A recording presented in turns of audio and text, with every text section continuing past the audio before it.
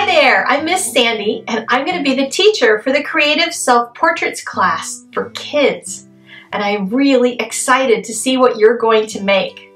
I'm posting this video on YouTube because I think there's some grown-ups who also need to hear my message.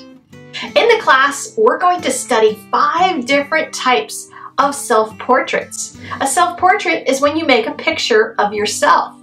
Sometimes it looks just like you, and other times it's really creative and might not look a lot like you, but it looks a lot like the things that you love.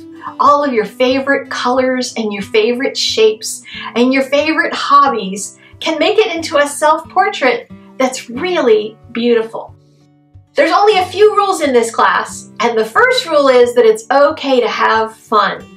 Just explore and be crazy and silly. Feel free to laugh while you're doing your drawing and bring your personality into it. If you're a silly person, make a silly portrait. Some of my portraits that you're going to see in the class are really simple. Some of them I just do stick figures, and other ones I do a little more realistically. And you can do a lot of different styles as well, and you can try different things. That's why we take classes, so we can learn new things. The second rule is it's okay to explore. If I say something in the class about using pastels in a certain way, and that makes you think, what if I did that with my watercolor paints?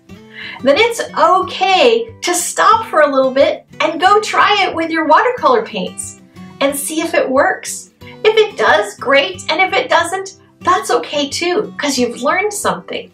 And the third rule is that we're going to keep on the positive side.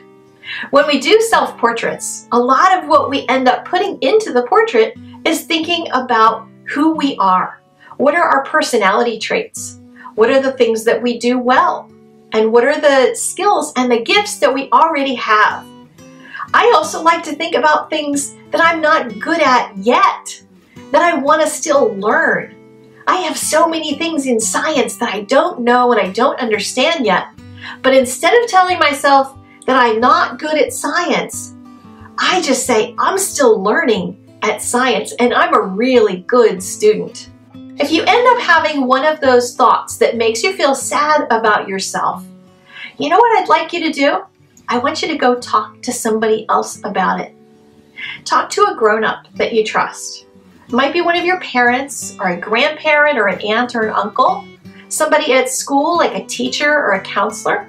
There's lots of people who would love to help you get through some of those sad thoughts and get back to feeling good and positive and happy about your life and your future. And art is a great way to do that because we can process all of that while we're making beautiful pictures. And the fourth rule is that you don't have to do anything that I do in the way that I do it in class. I'm going to show you an approximate way to do it, but I want you to be creative and use your own style to create your artwork. There is no right or wrong. It's all good when you're making art because you're expressing yourself, and whatever you make is just fine. In the coming months, I'm going to be adding some of the student artwork to the lesson pages so that you can see lots of different ways that you can interpret the same idea. It's really exciting to see what other people do. So if you have a grown-up who's on Facebook and they can take a picture of your artwork and post it there, maybe you can even get them to open Facebook so you can see what other students are doing as well. It's really exciting to take a class as a community of artists and be able to share what we're learning and what we're creating. I hope you're ready for an exciting adventure in making beautiful self-portraits, and I'll see you in lesson 1.